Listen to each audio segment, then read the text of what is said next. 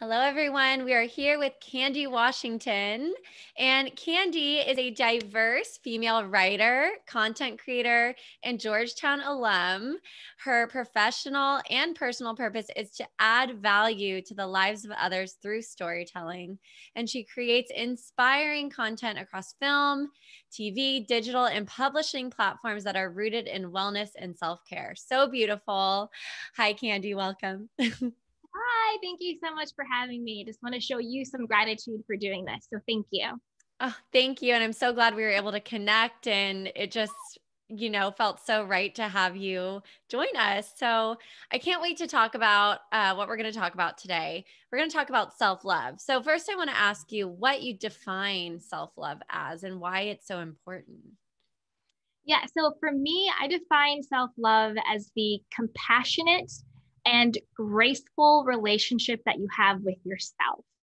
So that's how do you speak to yourself? How do you, think of yourself? What healthy boundaries do you create in your life?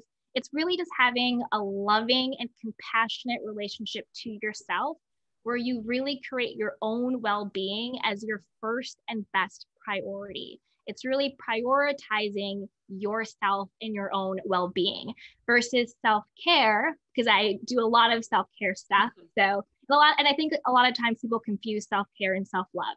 So self-care is actually the tools and the practices and the beliefs that we do in order to implement a loving relationship that we have with ourselves. So it's, I love myself, therefore I take care of myself. So self-love is the compassionate relationship that you have with yourself. And self-care is the tools and the practices, rituals, beliefs, boundaries that you have in place to, show that loving relationship to yourself, to implement that relationship. Oh, so beautifully put. And I'm so glad you kind of differentiated between the two because I think we get them mixed up quite often. Yes. Self-care is the tool that we use to show ourselves love. Yes. And it's great, but self-love is like the most important thing, right? Okay. What are the 5 essential signs that someone's level of self-love might not be as high as it should be? Oh, yes. So this is a big one on creating the awareness that you're not honoring and loving the unique space that you take up in this world enough. And I think the first one is you are hypercritical of yourself. This shows up as perfectionism. This shows up as, negative self-talk. This shows up as holding yourself to a very hard, sometimes unattainable standard. You feel you have to be superhuman while you give grace and love to everybody else. You are super, super hard on yourself. So that's one sign. The second sign is that you get in and you stay in unhealthy relationships. So I define unhealthy relationships just as those toxic relationships where you are giving more than you are receiving, when you feel depleted rather than replenished when you're with someone. This can either be physical, emotional, mental, spiritual abuse in these relationships, and not just romantic. These could be family relationships. Sometimes siblings have toxic relationships. Definitely parent-child can be toxic. This can show up in your romantic relationships, whatever that may be, whether it's with your boyfriend, girlfriend, whatever. And it can also show up in your friendships. We talk a lot about frenemies, but that's a really true sign that you're not honoring yourself enough. If you find yourself in these familial, co-worker, even romantic and just platonic friendships where you're constantly the one who is giving and the other person is taking advantage of that, or you don't feel that it's a mutually beneficial relationship, that's a big sign, because essentially what you're saying is that my needs and wants don't matter as much as this other person's needs or wants matter. And that's simply not true. Your needs and wants are your first and best priority, and they do matter, and how you feel is important, and you deserve to have people show up for you at the same level you show up for them across all of your relationships. The third sign is that you don't have clear boundaries and you people please. I have to put my hand up. I am a recovering people pleaser. Like, nobody's business.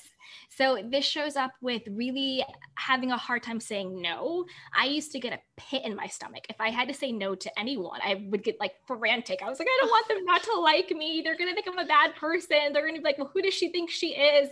Like, it's good. They're going to leave me. Like all of this like crazy, unhealthy chatter I had going on in my head, because when you don't have healthy boundaries and you people please, that's really rooted in saying, I get my worth outside of myself. So I have to do, show, perform, prove, like give in order to be deserving of love, affection, validation, acceptance, rather than intrinsic value, which is I am, therefore I am enough. Like I am lovable as is. I'm worthy and deserving as is. I don't have to give or do or perform. I get my value from myself. It's intrinsic. I am here, therefore I am worthy. So as long as you are getting it from other people, of course you're going to be scared to say no.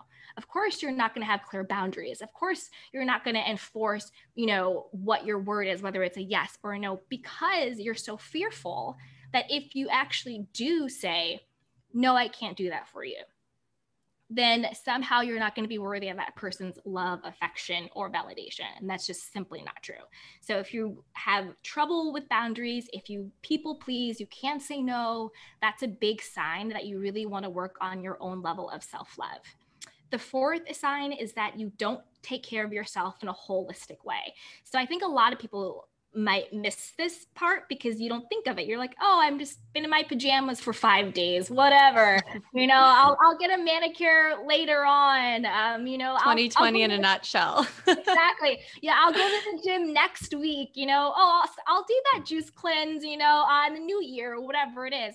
If you don't take care of yourself holistically, that's a sign that there's some part of you that might think you're not deserving of it, or you're not worthy of it, or you don't take the time to take care of yourself. You're putting everybody else ahead of you. Think of it this way. If you are like, I'm not a parent, but say you were a parent and your child said to you, hey, I need 1 hour of your time a week just for you. I'm pretty sure every parent would find that 1 hour that week. So you want to treat yourself as if that's your own inner child saying to you, I need 1 hour a week of your time. Find that 1 hour, whether it's that 1 hour to do yoga, whether it's that 1 hour to go to therapy, whether it's that 1 hour to connect with a spiritual leader, whether it's 1 hour to get cocktails with the girls, whether it's 1 hour to go take a walk or whatever it is. It could be 1 hour, it could be 5, it could be 10 minutes, whatever makes sense for you.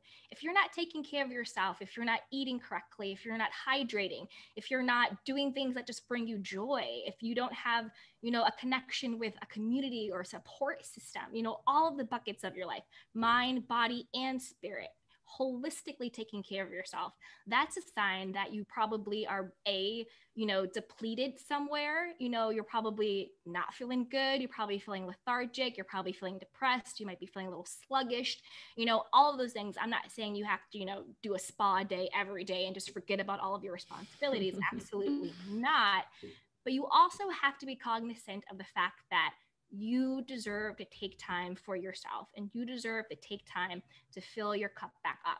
It's not about the face mask. It's about the intentionality behind it. It's about, I'm taking this time to just take care of myself. Your face mask could look like journaling. Your face mask could look like meditating. Your face mask could look like, calling somebody and say, hey, I'm having a hard time. Can I just talk to you? So it's just really about taking care of yourself holistically, knowing that all of those things really make up your overall well-being as a person. It's not just the mindfulness. It's not just exercising. It's not just, eating right. It's all of those buckets make up a whole person. And for me, the fifth thing is that, and this is another one I think people might miss out on, is that you feel disconnected from your intuition. And you lack confidence and self-trust. This is a massive one. If you don't trust yourself. So this could look like, I don't say you have a decision to make, big or small, and you're just like, I don't have any guidance. I don't know what to do. So you're Googling the answer, you're asking all of your friends, but you haven't stopped to go inward and get your own inner wisdom and your own inner guidance, your own intuition. Of course, it's great to have support. Of course, it's great to talk to people. But at the end of the day, you are the ultimate authority on you. And no matter what, you always know what is the best right next step for yourself. It's just being sure to access and tap back into your own intuition and your own inner guidance system. That's where the meditation comes in. That's where prayer comes in. That's where journaling comes in. That's when you really silence all the chatter, all the outside noise, and you reconnect to self. So for me, and again, when I say prayer or anything religious, it's not necessarily about any particular religion. It's just, again, back to relationship. What is your relationship to any higher power or source, God, universe, whatever language you want to use that is comfortable for you is fine. It's just a greater source that's connected to all of us. That's all I mean by that. So for me, when I talk about meditation, that is when, I really receive that guidance from the higher source that is in me, my own inner source. You might meditate to like a mantra or an affirmation or something. And it's just, you're really just receiving that guidance. So then when I go out into the world and I'm doing things, I can kind of get settled and be like, oh, I can hear that inner guidance. I can hear that little whisper, I know that I can do it. And then because I've worked on self-esteem, self-worth, and self-love, I then have the confidence to say, everyone is telling me to go right, but my inner voice, my intuition is telling me to go left. I am going to then trust myself enough to say I am going left, regardless of what anybody else has to say about it. And that is really when you get to that level of self-awareness and that intuition that you have. And then you're able to actually say, I am confident enough to trust myself above all else. And that's really the place you want to get to. So if you feel disconnected from your inner guide, if you lack the confidence to follow yourself, if you don't trust yourself more than you trust other people's opinions, voices, perceptions, judgments, then that's a sign that you might really want to start working on self-love, self-esteem, and self-confidence. And I forgot to add in a little bit about prayer. Again, it's just not about religion, just that relationship. So to me, the difference between meditation and prayer is meditation is when I really receive that guidance. That's when God source is talking to me. Prayer is when I am talking to God or source. So that's when I am saying to them, this is what I'm going through. I surrender it. I'm giving it over to you, or whatever it is. This is what I need guidance on. So it's really just about having that relationship and that communication to that higher power, that higher source that is of you, but greater than you. And so that to me is really what the two difference is. Like, that's what the difference is between meditation and prayer for me. And then journaling is the way that I get it out. So I can write down, oh, I got, this inspired action today, or I'm going to script something I really want to, manifest in my life, or these are just the thoughts I have or the feelings I have. Because when you're able to get it out of you, you're able to get some detachment from it and also some perspective on it. Sometimes when it's in your mind going nuts, it's hard to really get discernment, but when you get it out, you're able to look at it. So those are the 5 ways for me. So well put. And yeah, with journaling, it's like just this huge release. And especially when you cultivate a strong journaling practice, it's like you'll be going through something. You're like, I need to get this out and like write it down. And then you feel so much relief just from getting it out of your body and your mind and on paper. So I love that you brought that up. I love all of those because I think everyone can relate to having times in their life where they've been at a certain place, struggling with one of those areas. But I think typically we come back to 1 or 2 areas that are just something that we have to continuously work on in our lives. And that's fine. That's like part of this human experience. But as you said, it's so important that we fill up our cup. And that when we do that, we can then bring our gifts to the world. And that's like what the world really needs. And that's part of why we're here. So I just love how you said all of that. So beautiful. Okay. So other than prayer and journaling and meditation, do you have any other tools that you have for people to combat like maybe the specific ones. Like I feel like boundaries are huge for so many people. Sorry, my dog's back there like flopping around. It's fine. Yeah. I think having boundaries, not just with other people but also with yourself. Like make little promises to yourself a day. Like today I'm going to make sure that I drink 3 liters of water. I'm gonna, go for a walk. I'm gonna send one big scary email that I've been meaning to send, for my business or whatever it is. So I think make little promises to yourself that you keep to yourself, because you're also showing yourself that your judgment and your discernment and your inner guidance is correct, that it's right for you. And then you also then have the confidence to follow through for yourself. So when you're taking care of yourself in that way, it's easier to say to somebody else, hey, that doesn't feel right to me. Like you can't do that. Or like, this doesn't really resonate with where I'm going in my life. Like we can't do that as well. So boundaries really are just communicating and implementing what your limitations are with other people. So you're showing them how they can treat you, how they can behave around you, and what they can expect from you.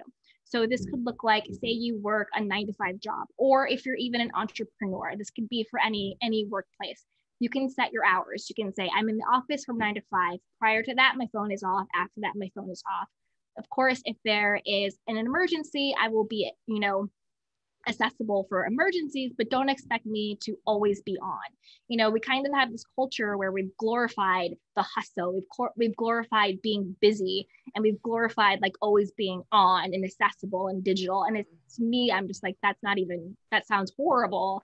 I don't want to hustle in my life. I want to be in the flow of my life. And the way you get in your flow is, this is the time I'm on for business. This is the time I'm off for me. And say you're a parent or like you're married and you have like your spouse and you feel that you are just being pulled in so many different directions. Create boundaries within your family. You say, hey guys, mommy time is Sundays from 2 to 4. Don't expect mommy to be around. Don't expect mommy to be on. You're like, hubby's going to take you, wifey's going to take you, grandma, babysitter, whatever you're going to be taken care of, but that's mommy's time. And then mommy's going to go do whatever mommy needs to do during that time. So they know that during that time, they can expect you to be gone. They can't be accessible to you. You are allowed to, because again, I think it's glorified that you are super mom, super spouse, super girlfriend, super sister, super all these things, that you don't get to just be human, and you don't just get to be you. So it's okay to say, boss, I'm on here to here. If you need me for an emergency, I'm on. Family, I'm available this time, but I'm not available this time. I'm going to my salsa class. I'm going to my wine and pottery class. I'm going to go take a painting class. I'm just going to go read under a tree. Whatever it is, create those boundaries of, these are the times I'm on for you, and these are the times I'm off for me, and really enforce them and also implement them. I think another key thing to do is to self-validate your own emotions. So a lot of times we feel that we're not allowed to have big, scary emotions. Like you can't be like, women can't be angry. You can't be mad. You can't be upset. You feel like I know for me personally, for a long time, I was always happy, joyful, happy, like upbeat. I didn't really allow myself to feel all of the spectrums of emotions. I felt like I somehow wasn't allowed to be upset. I wasn't allowed to be angry. I wasn't allowed to say no. I wasn't allowed to communicate my emotions. But I think when you're able to identify what your emotions are, allow yourself to have them, come by them, but you identify what they are, you allow yourself to have them, and then you also put them in context. So you're like, of course I'm mad when my boyfriend doesn't text me back right away, because in my mind, I equate his silence to, he's mad at me. He's going to leave me. I'm being rejected. I'm being abandoned. So of course I'm really pissed off. He didn't, text me right away. But just because I feel this way, that doesn't mean it's the reality or the truth. He's probably in traffic. He's probably talking to his mom. He's probably doing whatever. So it's okay to have those feelings, but you also want to contextualize and understand those feelings and realize that your feelings aren't facts.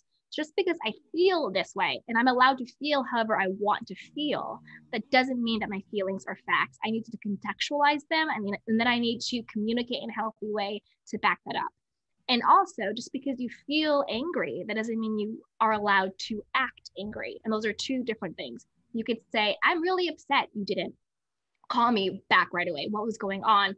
Versus going off and going crazy and going nuts. And also versus denying or avoiding, because I also feel a lot of times women will like kind of get a little passive aggressive. So instead of saying, you know, it really bothered me that you didn't text me back in a timely manner or a respectful manner, we'll be like, oh, okay. Yeah, I got it. Okay. No, it's cool. I got it. You know, it's like, now I'm going to do it to you. Yeah. Yeah, exactly. And then we start creating stories in our head. Well, he's gonna have to text me back twice next time, and I'm not gonna call him back. And I bet he was doing this, and I bet he was doing that. And we've created this whole story. We have this whole vengeance plan. I didn't do your laundry today. Well, too bad. Maybe if you would have texted me back, I would have had time. Like, you know what I mean? So it's like all that stuff where it could have all been avoided if you just said, hey, babe, you know, I love you and I want this to work out. Or not, you don't have to go that deep, but you say, hey, babe, you know, I just want to start with, you know, I really love you. And I just want you to know what comes up for me when you don't get back to me is I feel anxiety that something's wrong. I feel anxious as this is happening. I start to spiral. I start to create the story. So, you know, next time, could you just shoot me a note back and say, hey, babe, super busy. I'll get back to you when I can. You know, or just, you know, or it could even be an emoji if you're really busy. We could just have a code, like you just show me back a heart or a smiley face just to kind of like soothe me for that. You know, so I think that also goes back to being vulnerable with people and being authentic and transparent, because it is so, it gets easier, but when you're not used to it, it is so much easier to swallow, deny, avoid, and then create stories in our head of what's going on, because that's what our mind wants to do. Our mind, whenever we feel threatened, you know, whenever we feel anxious or fearful, because the true fear is he's going to leave me. That's what the deep rooted fear is. I'm going to be abandoned. He's going to leave. Whether it's rational or real, doesn't matter. That's where that all is coming from. And so it's easier to deny and to avoid all of those feelings than just to show up fully and be your true vulnerable person and to say, hey, babe, when you do this, it makes me feel like this. That's scary. It's scary to see that. It's scary to see that. But the more you do it, and you also have to be discerning, you have to do it with a person who is worthy of your truth and who is worthy of your vulnerability, because there are some partners out there who they're emotionally not capable of dealing with that, because they're going to hear no matter what. You're trying to argue, you're trying to fight, they're going to dismiss, they're going to put you down. So you also have to make sure that your partner is in a place to receive your vulnerability in a safe way. So hopefully the person you're seeing is, and if they're not, you could say, is willing to get there with you.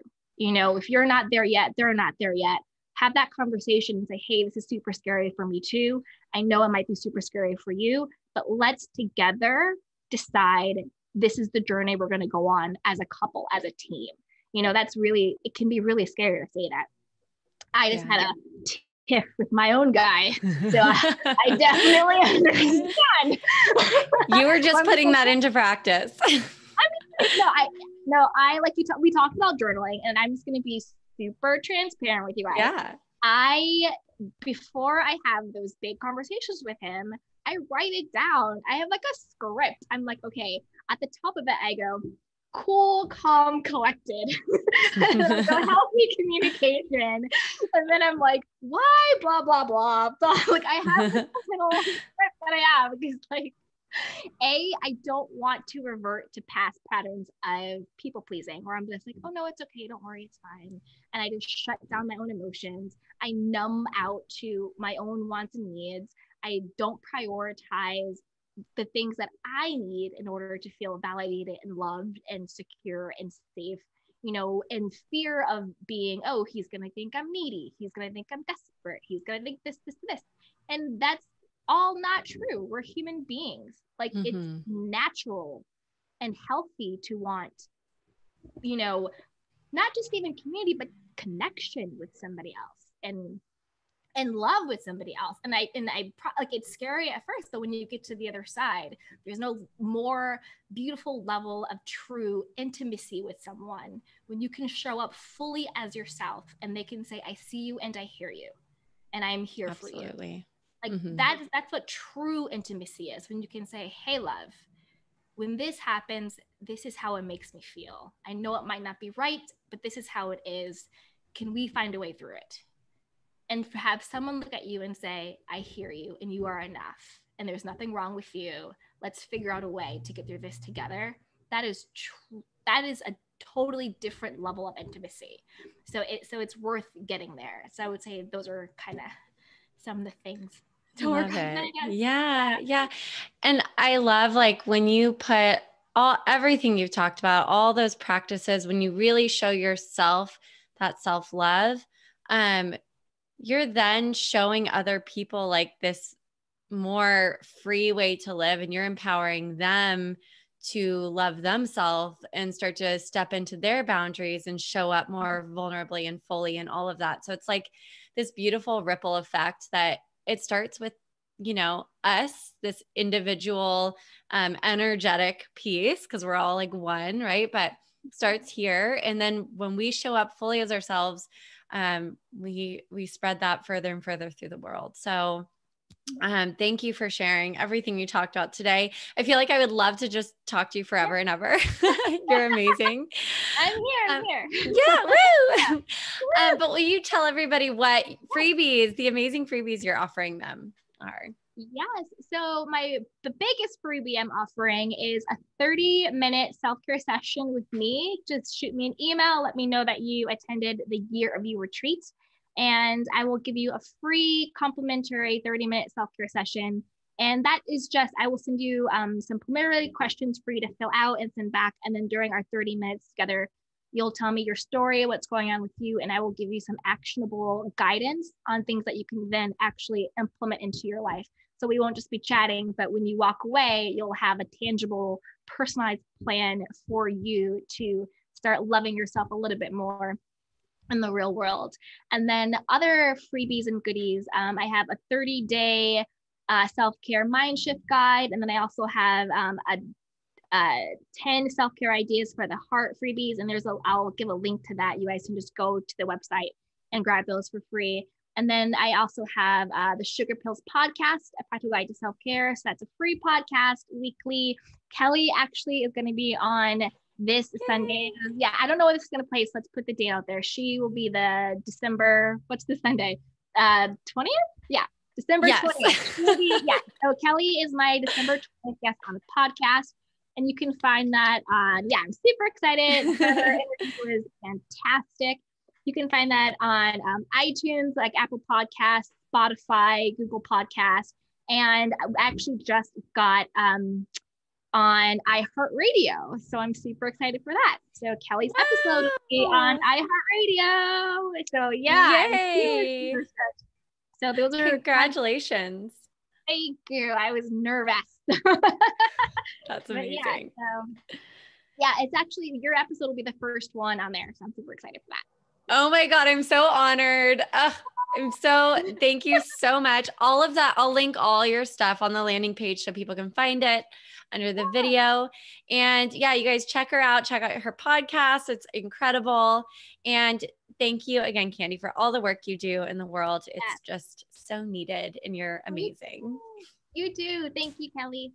Thank you.